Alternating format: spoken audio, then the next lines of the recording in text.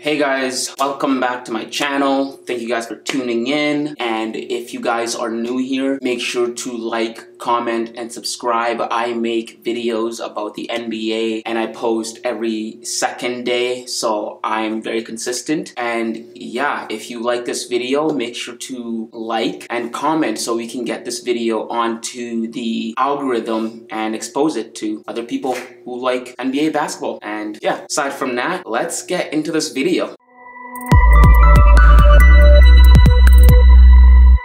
Today I wanted to talk about something that happened on Saturday. So Saturday, the Brooklyn Nets played the Golden State Warriors, and the Nets absolutely blew out the Warriors, right? And James Harden had 16 assists, right? Partially this was due to, Kevin Durant coming back, so having more scorers. But still, after the game, in a post-game interview, Kyrie Irving was asked a question along the lines of, what do you think about James Harden's propensity or ability to distribute the ball that way, in order to get 16 assists? And Kyrie said something which I think was very interesting. He said that him and James Harden had talked and reconciled the guard positions, the 1 and 2 guards. And he said that him and James came to the arrangement that James would be the point guard from now on. So James would bring up the ball and he would be the main distributor for the Brooklyn Nets. And honestly, I love it. Take a look at this video. Performance tonight. Just staying consistent.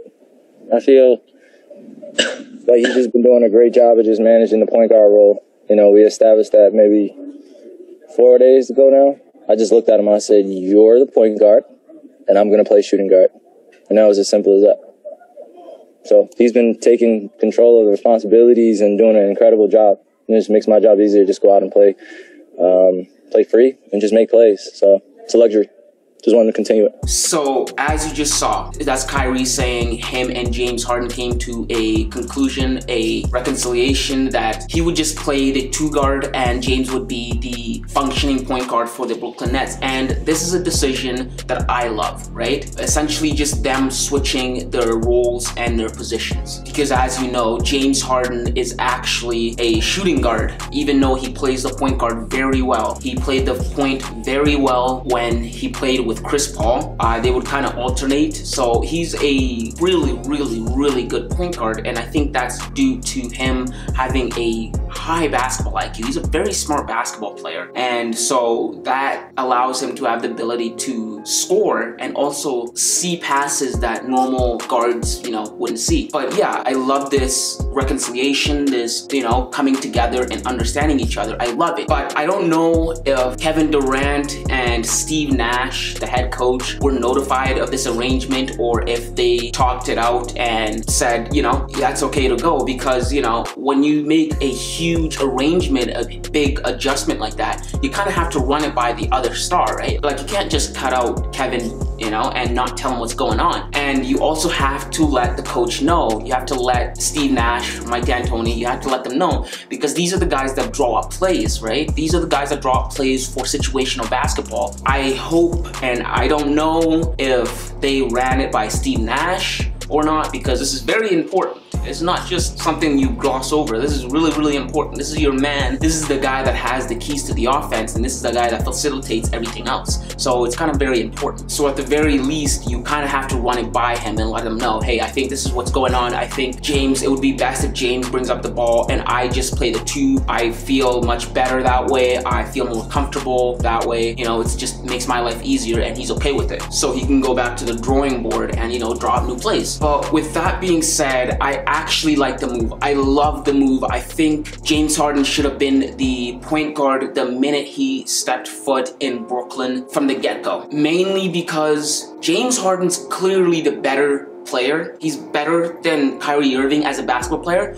but also James Harden's just better at Kyrie's position than he is. Like, James Harden's a really good point guard, and to me, it's been evident ever since in 2015 when Mike D'Antoni actually had him play point, and he almost made top 5 in assists that year. He just understands the game really well. And in fact, I wonder if Mike D'Antoni had anything to do with it, or if he advised that this is the way we should go to maximize this offense, because they have a lot of firepower on this team. They are very lethal. Kevin Durant, James Harden, and Kyrie Irving on the same team, that's an offense I wouldn't want to face on any day. So an offensive-minded assistant coach like Mike D'Antoni, who coached James Harden for the better part of 9 years, and who also coached the current head coach of the Brooklyn Nets, Steve Nash. If you don't remember, Steve Nash played for the Phoenix Suns all the way back in 2007, and he played for the 7 seconds or less offense, and that team was coached by Mike D'Antoni. And both the teams that Mike D'Antoni coached, the Houston Rockets and the Phoenix Suns, both have the best ratings in terms of offense, if you go look up the numbers. But yeah, so I wonder if he had anything to do with it, because he has to realize that